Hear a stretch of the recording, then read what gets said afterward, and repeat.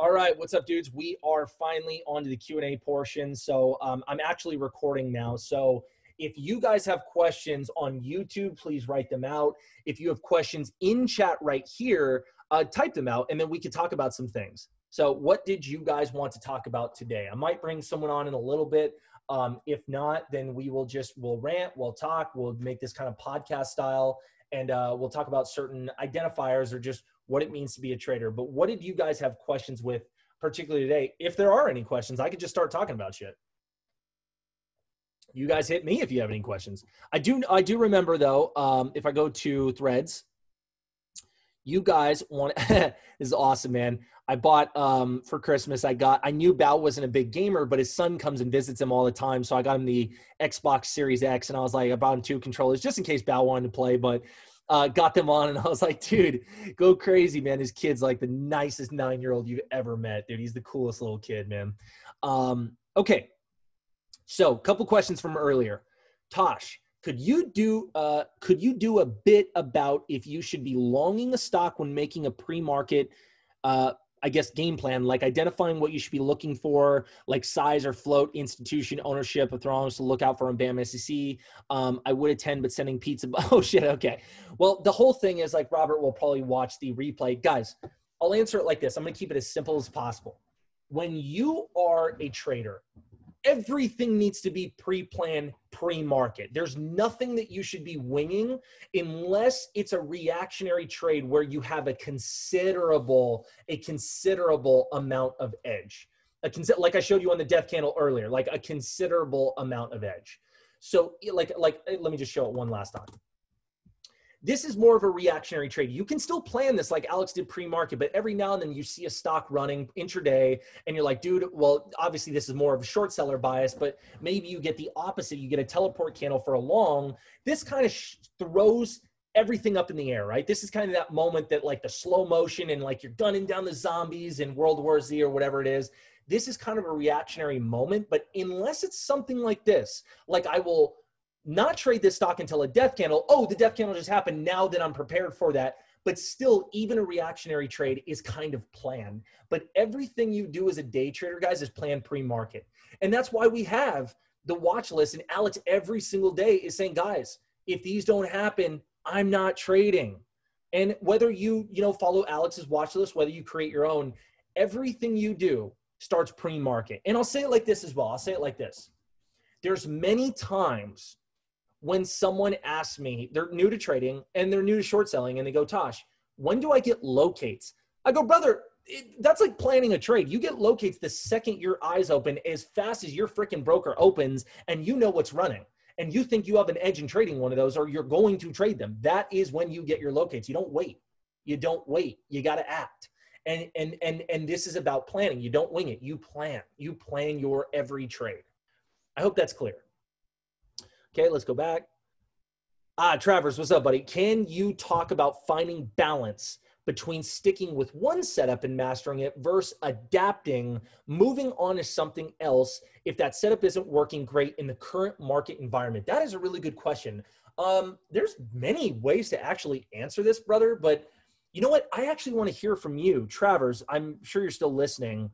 Brother, give me more specifics on your process. Like tell me why you're asking this question. Like, I actually want to know what's your main process. Kev, what's up, buddy? You can even just type it out if you want. Yeah. Anytime after the holidays, bro, it's usually a little bit slower because people are just tired. People are lazy. They're waiting for the new year to get on their New Year's resolutions. I've always noticed it's very much kind of no man's land and kind of slow right now until the new year for sure. But Travers, if you can, man, yeah, type that out. I really want to know specifically what your personal mindset is versus general. Because obviously, the general answer is you should not move on to the next thing until you master something that you like. Unless you absolutely considerably hate it, you should move on. Like, not everybody's made for options trading. Not every one is made for small cap trading. So flush out what you want to build a process around. But if you're stumbling upon what you're building a process around that you do love, that doesn't mean you should just go to the next thing just because you're having a couple roadblocks. But I do want to flush out specifically, brother, on what you're maybe you're having an ailment specifically right now. Let's see what that is. Yeah, I definitely want to flush this out.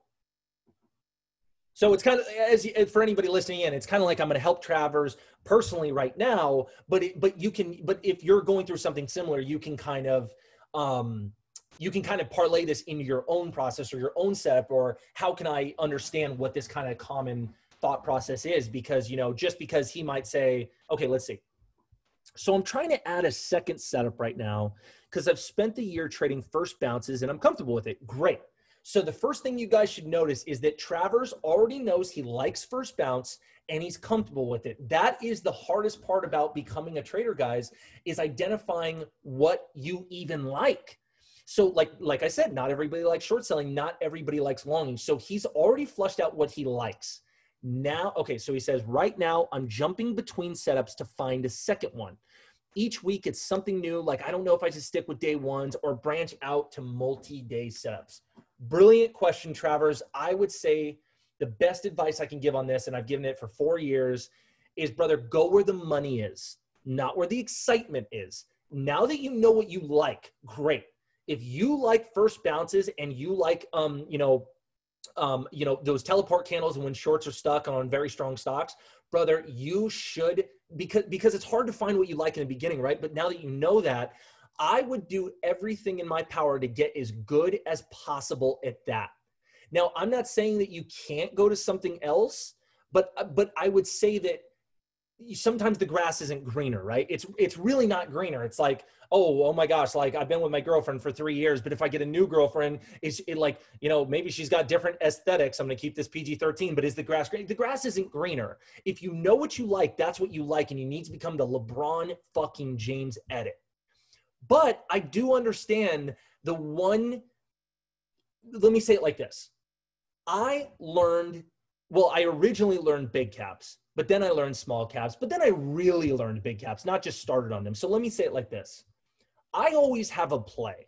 When small caps are slow, guys, I'm balls deep into big caps. Sometimes I day trade big caps very, very randomly unless I get paid really good because I scooped it at the right time or whatever. But I wanted to learn 2 different sectors when one was slow. Not because I was having frustration with the other one, only because, okay, I'm good at short selling, but when there's no small cap plays, I still want to make money because I'm a goddamn degenerate.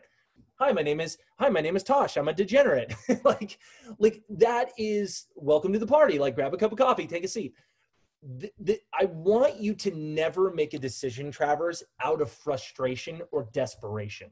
This is what I'm trying to get at for any of you. And this is why I want to flush his out. Is, guys, I don't want you banging your head. So now you're going to go frustrate yourself even more when something isn't quote unquote mastered yet, or you have a really good handle on it. And AKA, what would be a really good handle on it? You're pretty profitable every time it comes around. If you are, Travers, really good at the first bounce and you really know what you're doing and you see a lot of consistency, brother, and obviously money, then you can go, well, if I've mastered this one, I'm going to play it when it shows up. But now I want to graduate to another, not go to another because I'm frustrated with the first one, because you could get frustrated in the second one. And now you're going to bring in the frustration from both of them into all of them. Does that make sense, buddy? Does that make sense? I don't want you overloading your brain when you're not at step 1 first. And believe me, man, this is the hardest part to understand about day trading. This is the hardest part. It is very easy for a lot of people to make money because they're on their chapter 100 and 200. Alex makes making money in the market look easier than a money printer in the Fed. It's just facts. But Alex is on a trajectory that might be light years ahead of anybody. Travers, Kevin, I don't know. I'm not singling anybody out. I don't want you guys to get FOMO thinking he's making money, he's making money, he's making money. Now I got to make money, or I'm an idiot, I'm a loser. It's not like that. The market's going to be here for 100 years, guys, plus. The only thing that destroys the market is if global warming or like a comet bashes into us, like that new Leonardo DiCaprio movie, and we get smoked or roasted. Guys, the market's going to be here. It's the U.S. economy in chart form. So what I mean is I would rather have you go at a slower pace and master something than try to learn multiples and frustrate all of you, just your mental capital in every form. This is about mastery. This is not about making money in the beginning. It's about, am I learning a language that I can teach my children and they can teach their grandchildren once I learn it correctly? Does that make sense? I've been consistent with the first bounce for about 6 months, so I don't think it's out of frustration, but I still have a long way to go of mastering it. I am probably trying to rush it.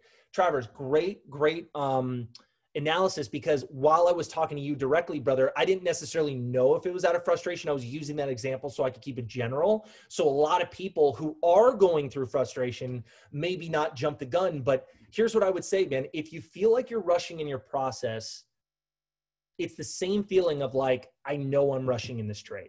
It's the same guys that said like, hey, I'm going to buy from, 26 to 29 because I want to make a quick buck in iSig today.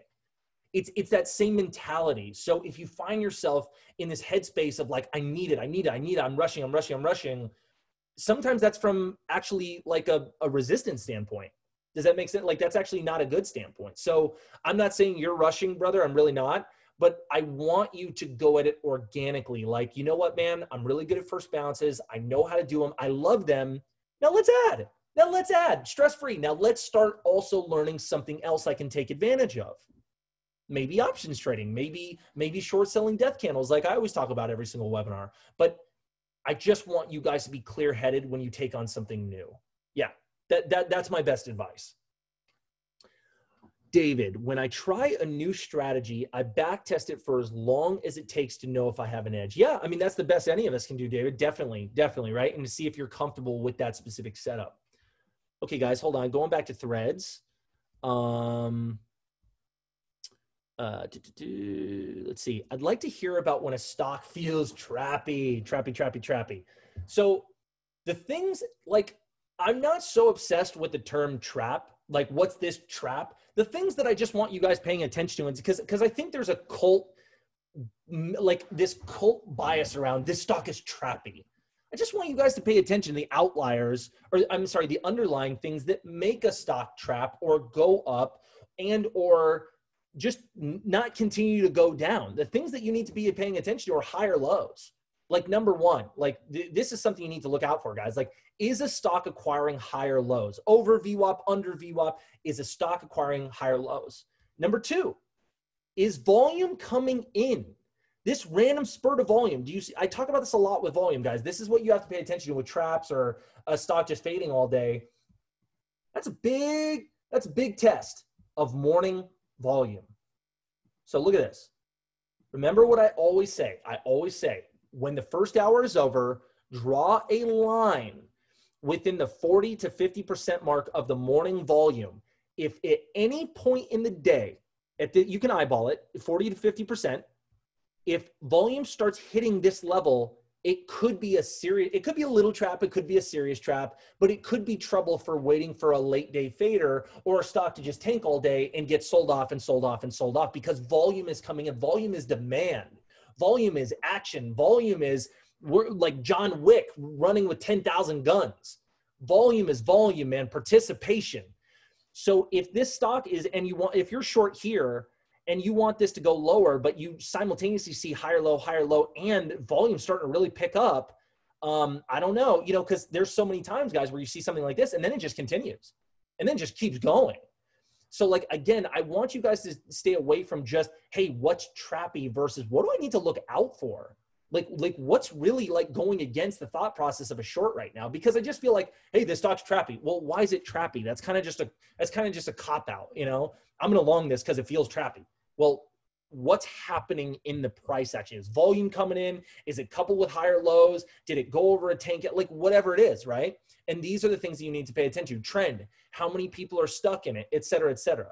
Now, a stock that is this inflated after a major death candle that's still trading under VWAP, obviously I wouldn't be too scared of this. And if you do what Bao does every single week, he's a channel trader, where do you think Bao would have been shorting? He would have been shorting right here. You don't chase. He doesn't chase down here. Instead, he would have been shorting right here. So it would have been obviously right here at this level, right here, adding up to here, probably risking a little over VWAP, maybe half of this death candle. So as you can see, and then he probably would have covered down here.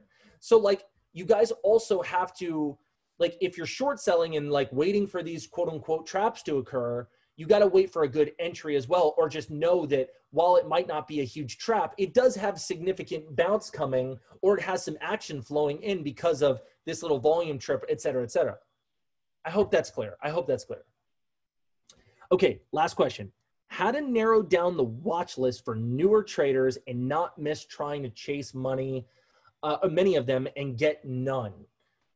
That's a good question, huh? I would say that when you go, SK, if you're listening, if you go to the watch list every single morning, and like Alex puts on anywhere from like 3 to 8 stocks, arguably we'll say an average is 5 like today, you only should be locating, brother, and really paying attention to the ones that you know personally you have an edge or you flushed out or makes sense to you. Just because Alex has a plan to trade for all 5 doesn't mean you can, one, simultaneously trade 5 stocks at once, absorb that much data in the beginning, because in the beginning, I remember, dude, I was like, oh my God, I can barely look at one stock. And then towards the end of it, I could be in 8 stocks at one time managing positions. And if we're not even talking about swing trading, that's like 50 positions. Like, so my point is in the beginning, take it slow. Out of these 5, what do I have locates for? And what's the number 1 at the top of my list? Maybe boil it down to 2. But I don't want you guys racing. Like, anytime it comes to racing, that is very much a problem in your head. It's just very much a problem, man. Because whether you're trying to rush process, whether you're trying to rush locates, whether you're trying to rush a death, anything, this is not a game for rushing. True trading and mastery trading, masterful traders who trade, I'll say it like that, it's very boring. We know what to expect. I'm not getting in this until the fucking death candles, and then I'll wait for a pop. If the pop comes, great. Guys, it's as simple as this. I'm going to wait for a death candle. I'll set limit orders once it happens right here. I like the 50% mark. Right here, and then a stop right here. And then you could walk away. You could go take a shit if you wanted. You could go make breakfast. That's how boring trading can be, but how effective trading can be, how wonderful and profitable trading can be. Within boring is a lot of profit. It sounds funny, but it's true. It's true. CPOP, trap like CPOP. Yeah, well, the thing about CPOP like this on today is, guys, higher lows, higher lows, higher lows, right? And it's ping pong with VWAP, ping pong, back through, under, over, back through, over, under. Death candle doesn't work. Death candle, none of these are really death candles, but they don't work. So I don't like stocks that play ping pong. I don't play these. I don't play these. Look at that. This is a pre-market engage that maybe you do a morning, like a morning scale and then drop cover. That's it. This is so wonky action, dude. I hate looking at this. It's chaotic. This is like a bipolar person. And then simultaneously, obviously, the thing that you can really pay attention to on kind of like a macro end versus micro is like, it's just, this fucker just does not want to break down, right? It's just kind of like, that's kind of like a macro level of drawing, dips that keep getting bought up. But even on a micro level, it's just through and back. And it's too much.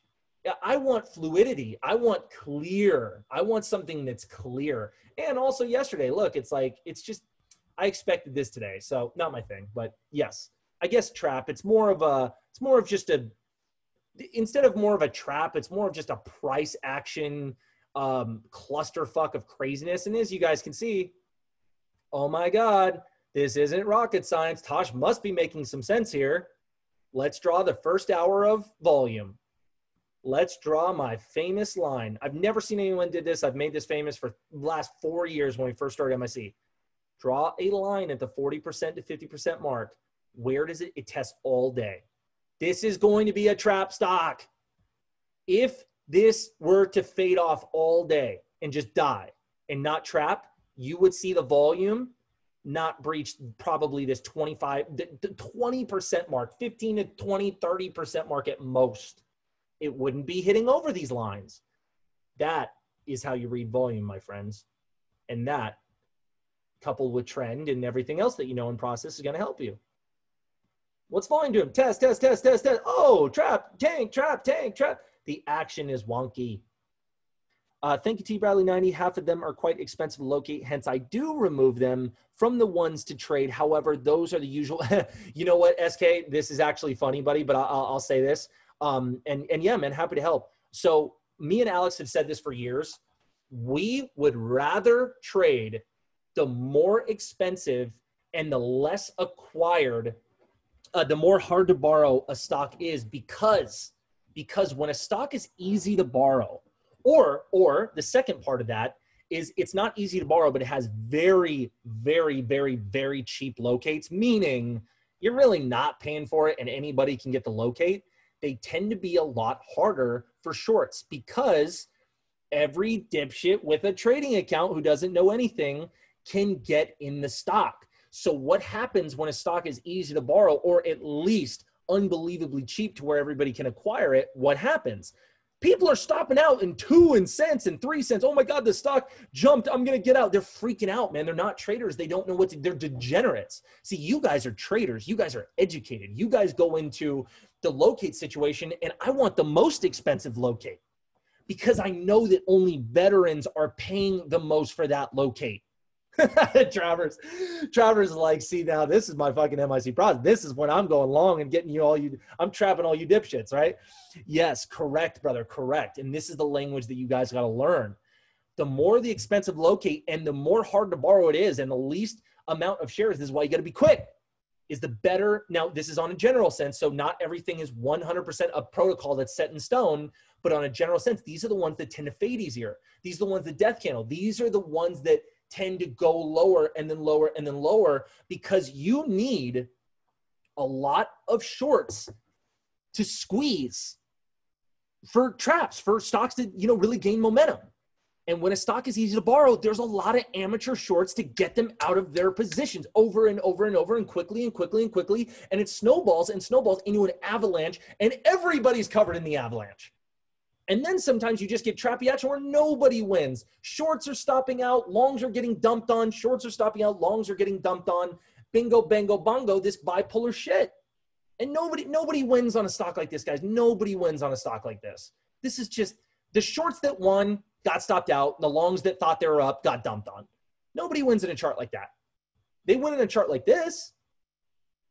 Sometimes, not necessarily everybody, because nobody's really going to probably anticipate unless you swung short overnight, something, because this was in after hours, but you know what I mean? It's more just, this is fluid up all day. This is just bing, bang, bang, bang, bang. Like, yeah, the only person that makes money on this is Bao.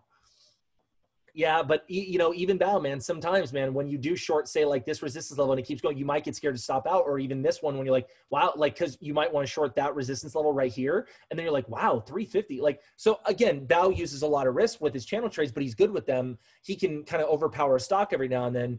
Bao is the one exception that gets profitable on a trade like this. Otherwise, this is kind of just a chop crap, Yeah. Yep. Nice, SK, nice. Yeah, man. Yeah, exactly, bro. Exactly. Bao is the one exception. That's what I'm saying. Because Bao is a channel trader extraordinaire. But even Bao stopped out on this one. As you can see, he got in right there. He stopped out, but then he got back in because he could see it kind of stuff. And then obviously, like I was just saying, where he shorts, exactly where he short. I literally just said it before I saw that chart, is this is where you short right here. But then see, he was willing to go up to 350. Not a lot of people would. Right? So that's where you also got to have an understanding for risk and know what you're doing. This is literally Bao's bread and butter. He loves the channels more than anybody I've ever met. In fact, I think if he could have one trade the rest of his life, I think it'd be channel trading. Not because that's his most profitable, wink, wink, if Val's listening. It's actually low-hanging fruit, but there's so much adrenaline and fun in the channel trades, and you get to do it all day. And I know that's why Val would pick it, because he's a degenerate, and I love it. Val would go after the art of this industry versus the profit first. It does. It takes balls to scale like Val. Absolutely. And not everybody. Well, and this was my whole point. Trade engineer Dean, this was my whole point. 1% of traders are making money on a chart like this, the Baos or the people who are educated at MIC. I'm talking, again, I'm speaking generalities here. I'm talking your everyday dipshit who stops out 2 cents, 3 cents. Anybody with a trading account that doesn't know what they're doing. That's what we're talking about here. Nobody makes money on the grand scheme of things when you're talking like a general consensus. Does that make sense? Because every new trader with a trading account has no idea how to read this chart or what to do. Bao's the 1%, MIC is the 1% that knows that you can actually channel and trade and scalp these through $1.5 resistance areas, resistance levels based on overhead, and just the general channel that you're waiting for. But when it comes to your everyday TD Ameritrade guy, he's getting smoked. Nobody on TD Ameritrade is making money on this stock today. Like, I'm like, that's kind of a blanket statement. You know what I mean? But yes, correct. And this would even be hard for some veterans. You want fluid price action, guys. You want fluid. Damn, my tea got cold. I've been talking so long, I forgot to drink my tea, man. I'm all hyped up over Verizon and SIM cards. Guys, do you have any more questions? Ugh.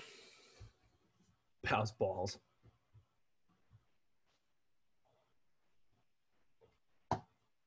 I hope that's clear for you guys. I hope that's clear. You just blew my mind with that volume chart. Yeah, buddy, I'm telling you. Every single day, what you should do, Angel, I'm going to give you guys a homework assignment. Here, I'll use ISIG as a better example, right? Because this is actually the most clear example. Guys, I'm going to give you an example. Every single day, I want you guys from now on to do exactly what I'm doing. If you have TD Ameritrade, you could do something similar in DOS. You could just draw like a square. Just highlight it. Highlight it. That is the morning volume.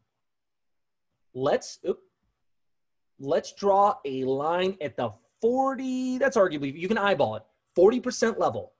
If it starts testing during the day and you're trading, now let me do a time frame. After the first hour, so zombie hour, 2, obviously reversal hour, which is 2 p.m. Eastern, what you guys are going to notice, oops, it's actually right there. Yeah, Arizona time's crazy. We're like, well, Arizona time's crazy, guys, because like out of the year, half the year, the market open for me is 6:30, but I'm in the half of the year right now where it's 7:30 because we don't do daylight savings. I don't know if people know that. So Arizona, half the year, dude, I'm only 2 hours behind Alex or Eastern Standard Time versus half the year being 3. It's very confusing. So I'm always like, wait, where's reversal hour again? Like what fucking time frame? So 2 p.m. Eastern Standard. Did I even get that right? Yeah, maybe, whatever. But you guys, just if you're trading midday and you start seeing these tests of the 40 to 50% level, you know that there could be some action afoot. Or you know it could get trappy or choppy or crazy, and then if we go back, right? What was the name of the song? OCP pop. Oh God, I always forget this one. It drives me nuts. C-pop. I always do an O first every time I see that damn ticker. So as you guys can see, you can draw the 40% line, and it's just, of course, it's a trap all day, and it's just crazy price action. VPA book by Anna Coolings is a great resource. Tosh, I ask myself always, if the stock is so bullish, why are we seeing these upper wicks, and compare the spread from previous candles on the 5-minute, understand the market anomalies? Yeah, the thing is, instead of getting crazy, SK, on like every specific of a stock, the 3 things I want you guys really paying attention to in the beginning, and this works on every chart, is who is stuck? Like how much overhead, right? That's the general who is stuck.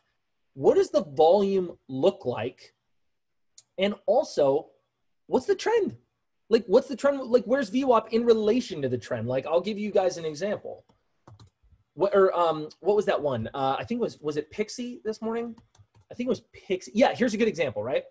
Okay, when a stock is very fluid, right? And I talk about this weekly. When a stock is very fluid under VWAP and you don't have ping pong action like CPOP, I almost said OCOP, like CPOP, what you get is a stock that's trading way under VWAP and it hasn't done back and forth. The ideal situation is it to pop to VWAP and then you get a short on scaling to the next resistance level, probably arguably 220. But like if you get that VWAP pop, that's where you go.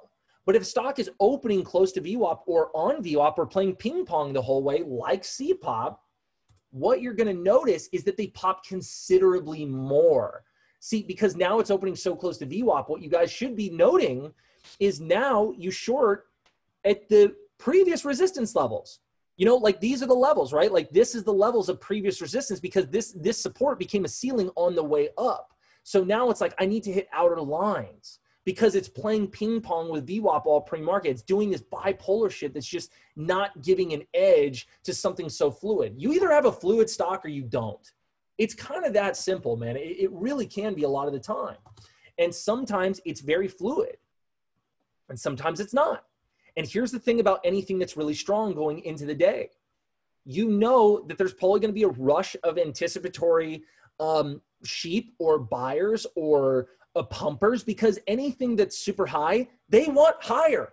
They just do. So don't act on this until you get, like Alex said, your confirmation. Dude, obviously the quick guy that's like, hey man, I just got to be quicker than the other sheep. I longed at 24.05 and I used a market order, which he filled fucking 26.22.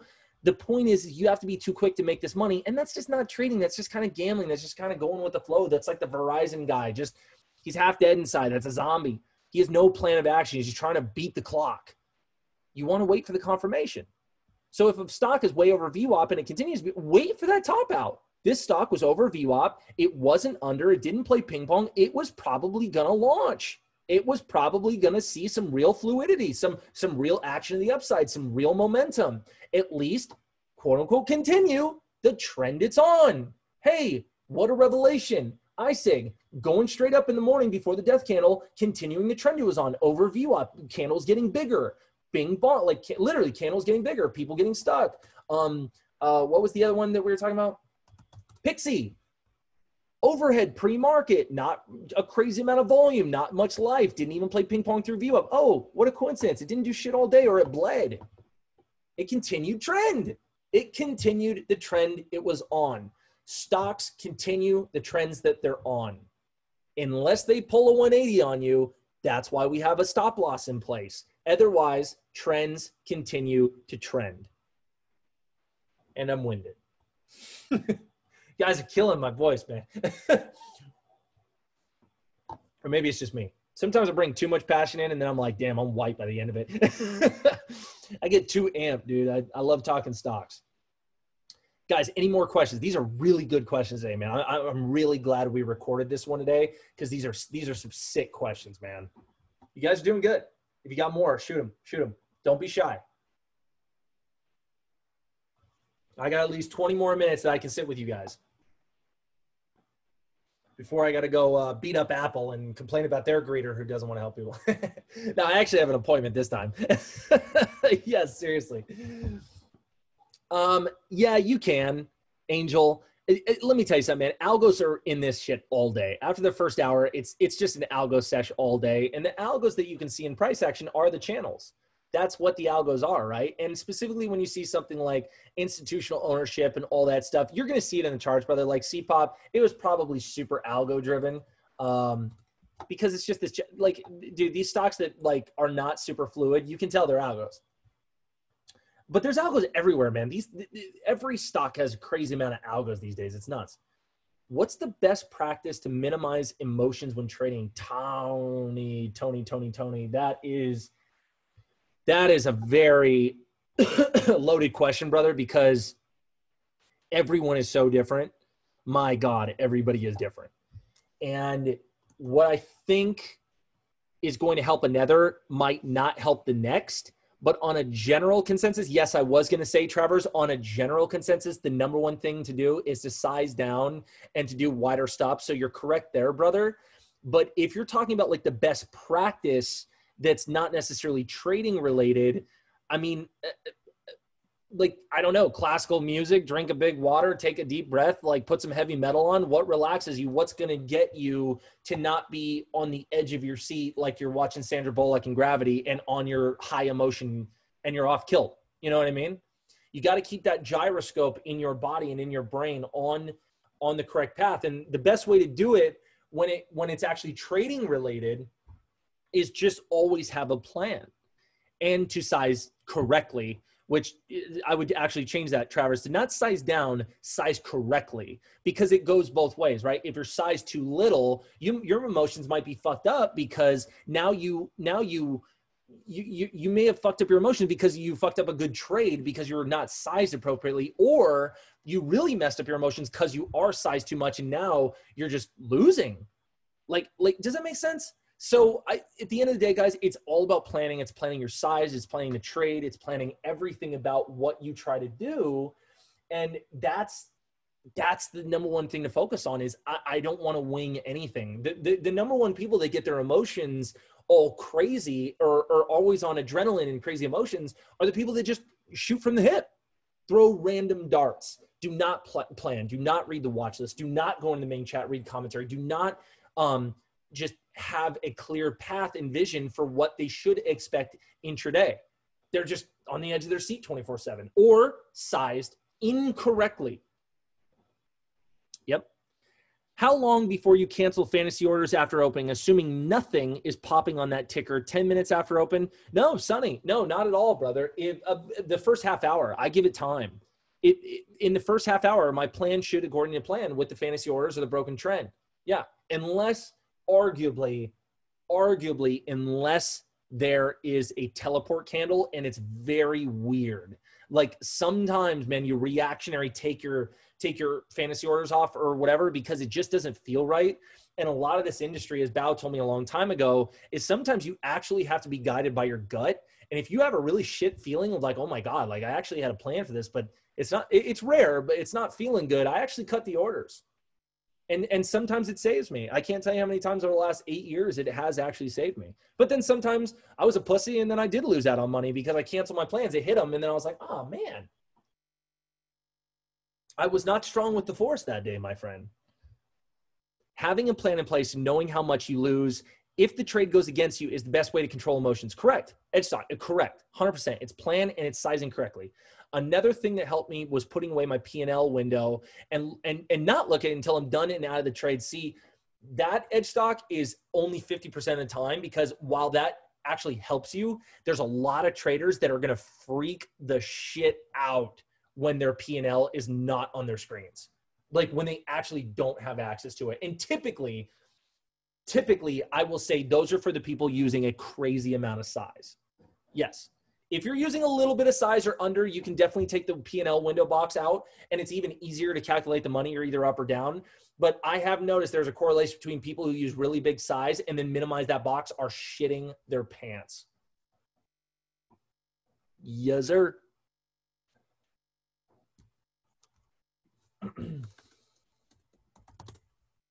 MBot. Question on YouTube. Edward, what makes MBot a good trade day one, like Alex takes on the daily? Seems to always take a day. Well, this is not day one though, Edward. This is like day 3 of the run. So if we go to like a 30-day chart, this is day 1, brother. And then we just either wait for death candles or stuff moves on day 1. But if it's broken, this is day 3. You want outer lines. So like you can just put on your pivot lines. So let me add the pivots. You can just do your pivot lines. So this would have been the area to scale, because you never hit the bottom pivots. That just doesn't even make sense. You're a chaser. So you would hit the outer pivot. So you would wait for it if it did pop to these levels. That's how we do something like MBot, or a day 1, day 2, day 3. It's as simple as that, brother. Any more than that is just kind of overcomplicating. Make sense? T. Bradley 90, I've noticed that many of the low-hanging fruit do pop later in the day and fade from there on low volume. I was told to put the orders on the outer lines only, but these don't go that far, but they do. Yeah. The thing with low-hanging fruit, guys, is like something like this. So like, I'll just put the pivot points back on. If I was looking to short the outer pivot on MBot, which is the case, you want these outer pivots. If it doesn't hit in the first 30 minutes, I'm not interested anymore. I don't care if it hits midday or end of the, like, I'm not getting into this, because it shouldn't be hitting those levels that late in the day. Does that make sense? It shouldn't be hitting those levels.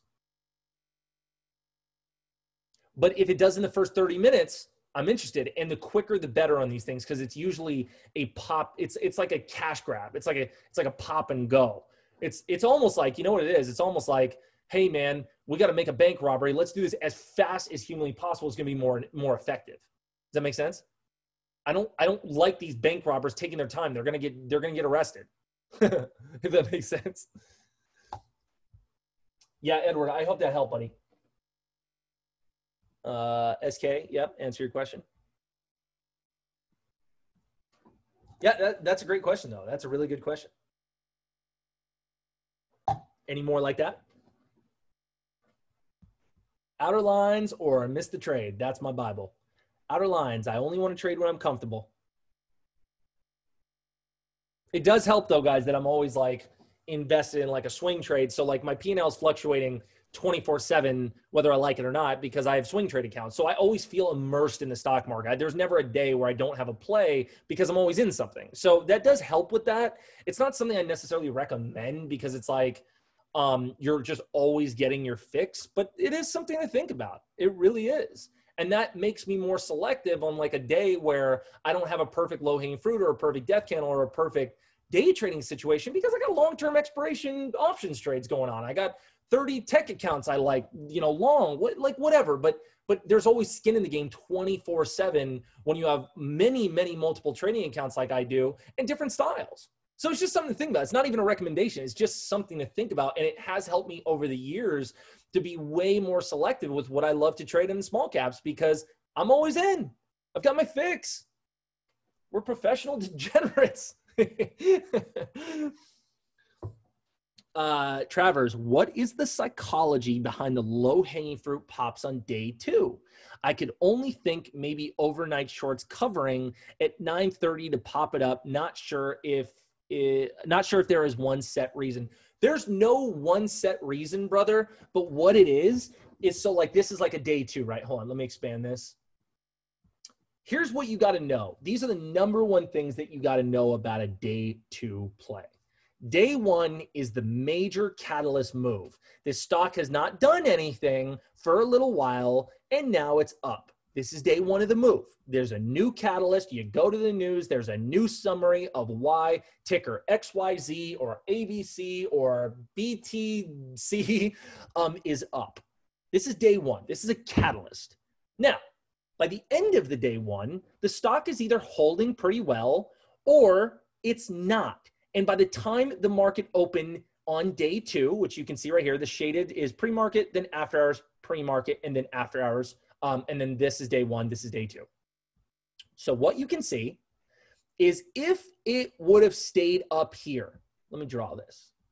If this stock would have stayed up here and held its gains overnight and into pre-market, this is actually troublesome. I don't want a piece of this anymore for a short. I really don't.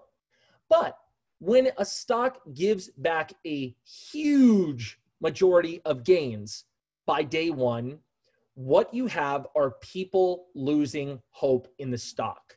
Now, 2 things happen on day 2, in my opinion, as I'm not honestly 100,000% sure on this, but you do have shorts covering, the shorts that are in the money, and sometimes you get like you see these immediate spikes, like obviously like this, but you see it more like in the immediate open. Shorts covering, and just a general, honestly, I hate to say it, lack of a better phrase, but just dipshit buyers who don't know anything. They go, this great stock ran from $5 to $10 day 1. Guess what? I'm getting on a dip. Oh my God, I'm going to be a millionaire by the end of the day. I'm buying it at 7. It's going to go to 10 by the end of the day, maybe 30 by day 3. This is the mindset.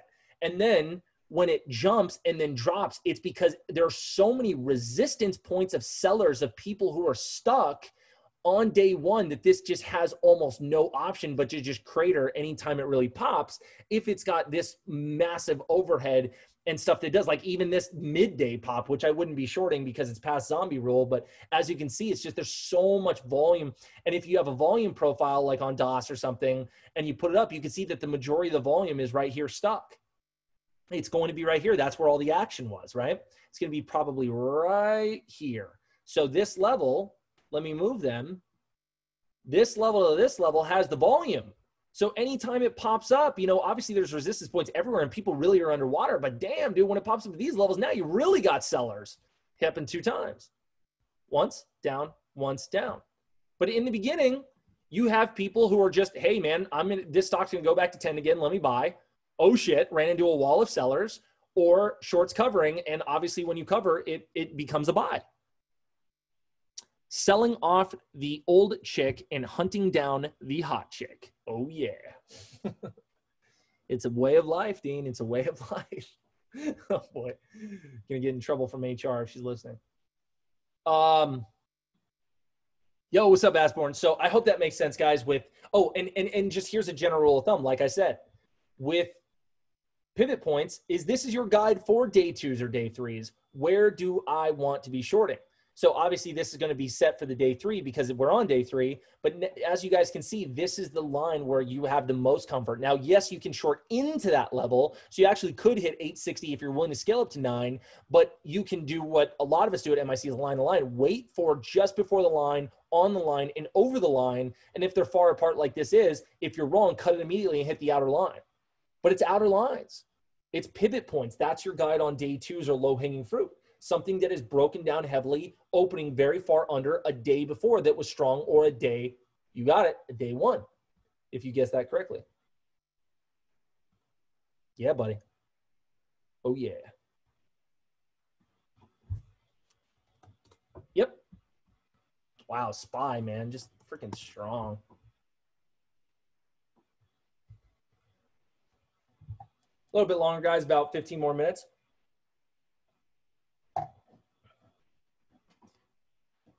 Well, pivot points are just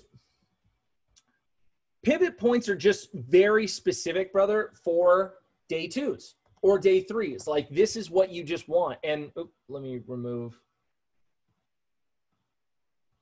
There are points of resistance that or support that you should really pay attention to based on how the stock is doing. So like I said, they're not made really for a stock that's like strong. Like, you can use them, but it's really for not the Pixies. What was the stock that we were just on? I swear to God, man, my memory is so bad. Literally, what was the stock we were just on? I'm losing my mind. Was it? Oh, not I said. What was the one that was the day three? Not CPOP. No. Literally the one I was. Oh, MBOT. Thank you. I'm losing my mind. It's made for stocks that were forgot about. It's the day twos and day threes. So literally, this is where you get the most use out of it, because a day one is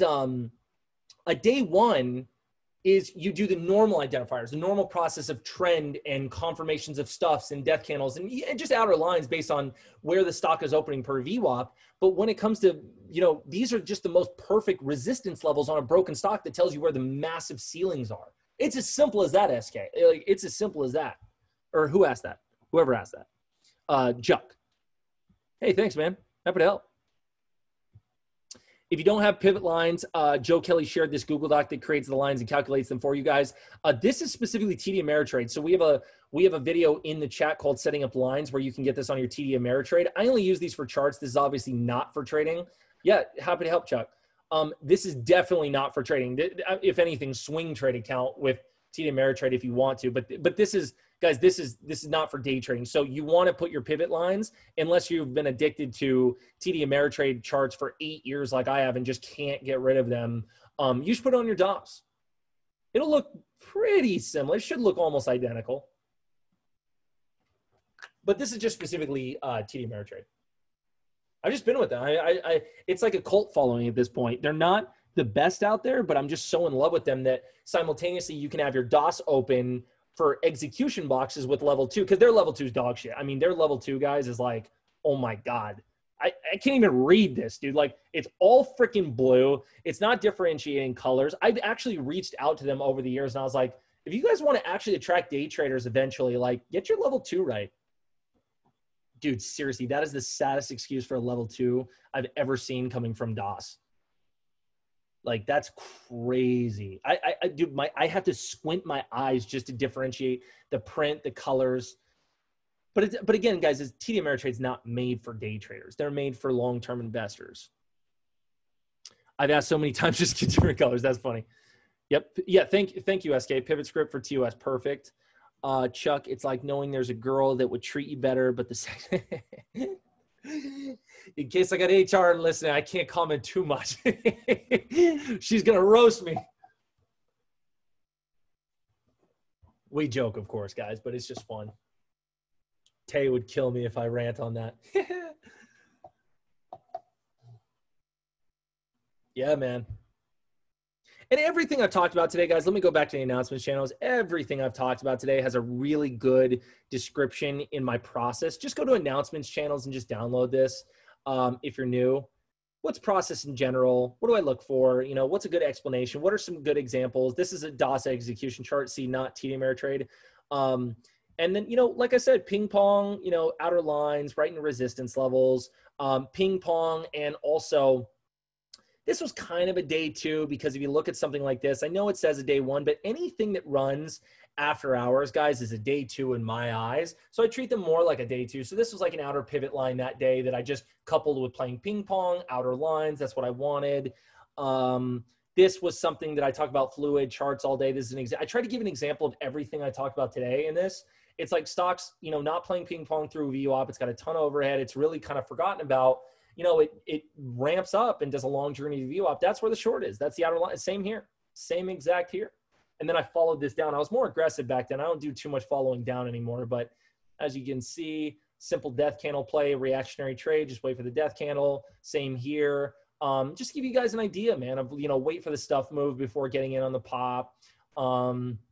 Wait for a top. I try to give every example possible. Day two, again, you know, where's the volume stuck? Outer lines, probably coupled with a pivot point, the 22 mark, 2250. Same here. Yeah. Oh, that's where I got that photo. Yep. None of this is investment advice, but just a guide I use daily. And then here's things like this, you know, like here's some shorting rules. No shorting front side day one. Very good. That'll save you a lot of headache. A lot of stuff. A lot of good stuff. We give it our all at MIC, guys. I think you're going to get a lot of value if you become a member and check out our content and, you know, what's going to help you and things like that. Let's see. How do I get pivot points? I'm using T. Dude, I have no idea, Sonny. I'm sorry, man. I don't personally use TZ, so I don't know, brother. But I'm sure you can contact them if they do have that option. Oh, sick. LB just said it's a simple calculation. So nice. Hey, maybe a tab partner situation going on here. But guys, this is the power of the community. So just DM each other and get help. Like this is here's a general rule of thumb. Guys, go to the After Hours channel anytime you really need help. That's not just me, Bao, Alex, or Ahmad. Type in, hey, who's got experience with blah, blah, blah. Like, can you help me? Can you answer this question? Guys, you have so many members to help educate you, help you, whatever it is. Nice. Tom Diesel sent Bao a Chateau, what looks like Gizawa. I have no idea how to say that, but nice. It's just fun, man. You can network in here. Trader00 made 5G today. Nice job. You know, wire out accordingly. Another website to calculate pivots easier. There you go. Yeah, I mean, I wouldn't even think about too much about pivots. Just once you get them on your platform, just utilize them because the MIC process around them works. Not so much of why exactly is this line here and this and that. They work, man. They've been working for Bao for 20 years. In pivot lines, we trust. Tyler Durden style. Do you guys have any questions on YouTube or chat? Any last minute questions? Anybody on YouTube, don't be shy. If you do have questions about signing up, you can obviously text me or anything like that. I'll answer your questions, get you started in the club, maybe running some promotions. So just text my line. We'll see case by case. Because for someone who wants to upgrade to lifetime that's been in 2 weeks versus a guy that's been in 7 months, that's obviously going to be a different case, right? It's case to case. Yep. But as you guys can see, man, 2022 is going to be awesome. Tosh, did you watch Bull Durham yet? I have not. What's that, buddy? Wait, is that the comedian? Isn't it Bill Durham? I have no idea what that is.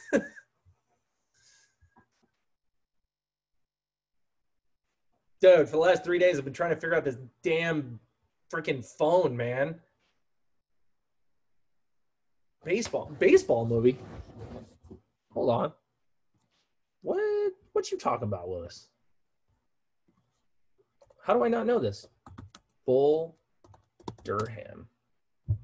Bro, I don't think I've ever heard of this movie before. Is it Kevin Costner? The fuck? Oh my God. That's crazy, man. How have I never seen this before? Is this good? Dean, I'm getting there too, pal. Sonny, the new Spider-Man was dog shit, dude. Oh my God. It was so bad I was like depressed after. Not because I was like so let down by the movie. I literally like the entire movie was like, I'm wasting my life. I have to get out of here. Sorry, Chuck. I hated it. Unless you're talking about Bull Durham, the new Spider-Man. Dude, I would check this out immediately, bro. Is this on Netflix or something? Let me see. I hope so. Where can we view this? Maybe Hulu? Nice.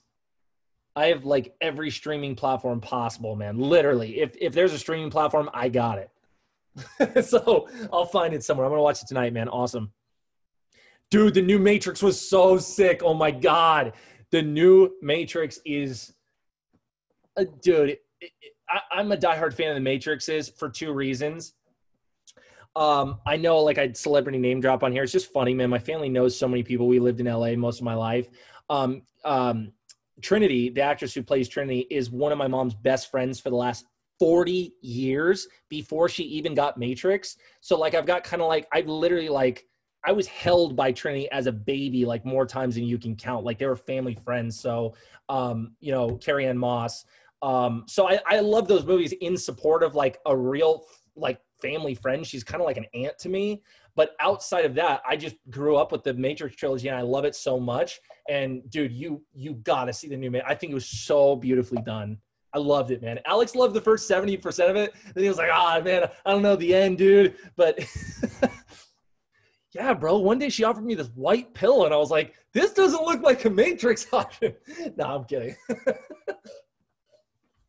Trinity, what the fuck? This looks like Molly, not the red pill. No, I'm kidding. Yeah, dude, they are the Wachowski sisters. Yeah, not the brothers anymore, man. Crazy, right? And only Lana Wachowski did the new one because of family trauma. Crazy stuff. But, you know, I really try not to judge. Like, I'm like, hey, be you, as long as you don't hurt anybody. But, yeah, that's kind of crazy. I've never heard of a case story where both of them convert, like brothers to sisters. Kind of crazy. But, hey, got to live your life, right? Yeah, so, you know, we kind of just every now and then talk movies and stuff, guys. It's a fun podcast. It's just a way to kind of vent.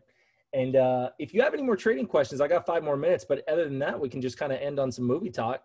I think this was a pretty informative webinar today, man. We talked a lot of stuff. Low hangers, day ones, you know, pivot points, confirmations, basically everything, how to get started. Never heard of brothers together. Yeah, seriously. Yeah, man. New Matrix was awesome. The only reason why I didn't like the new Spider-Man, other than like 1 or 2 things from it, which was really cool, the only reason why I didn't like it is because I just cannot stand an adolescent Spider-Man. And I know he's supposed to be like 17, but dude, hearing the banter between Zendaya, who looks like a 12-year-old, and then Spider-Man, Peter Parker, what's his, Tom something, I like Tobey Maguire Spider-Man. He's older. He's an adult. I can't stand the high school bickering bullshit. I want to claw my eyes out the minute I hear these kids complain about kid stuff. I feel like an 80-year-old man in my body. I don't want to listen to kids. That's just me, though. That's just my gripe with it. But again, if you like that stuff, it might be a great movie for you. Oh my God, dude. Spider-Man versus Matrix every day of the week. Even though Spider-Man is my favorite and always has been my favorite superhero, but I loved the Tobey Maguire ones back in the day because it was new, it was fresh, nothing like that had ever really been done, and it was very adult. Like, as kid as it was adult. It was adults playing the roles. And even Andrew Garfield was more of a kid when he did his version of Spider-Man. But again, Andrew Garfield was an adult. The kid was like 40 years old, or like 30 years old when he did the role, or something like that, maybe 25. When you have a 17-year-old in high school talk about high school things, I can't do it, man. It's bubblegum Spider-Man, and I hate that. I never watched The Witcher, bro. I probably should get into it. I don't like super grotesque movies. Scary, I don't care. Action, I love all that stuff. But like, it's just gross, dude. Like, I'll be eating dinner watching The Witcher, and I don't want to eat anymore. It's like popping Texas Chainsaw Massacre on. It's like, God, dude, I'm gonna lose my appetite watching all this blood and guts and shit. I'm not really into gore, man. I never have been. That's a tough one for me. But I ain't hating. Do you? Yeah, man. Yeah, that's fun. That's funny that my sister is obsessed with, like, and her husband, they're just obsessed with that Witcher stuff, man. They even listen to, like, the books on tape and audiobooks and stuff. Like, I lost interest in Superman with the new actor, but love Batman do you know what's interesting, man? The new Batman, I have no excitement but no, like, judgment. I just want to see what happens when it happens with Robert Pattinson because he's a good actor, and like Colin Farrell and all those guys. But like, I'm not excited for it, but I'm not going to judge it. Like, I'm just going to go see it and have an opinion after I see it, but it's curious. It's definitely curious. Guys, let's end here because I'm absolutely winded. My voice is hoarse, but let me tell you something, man. I hope you guys got some value out of this webinar today.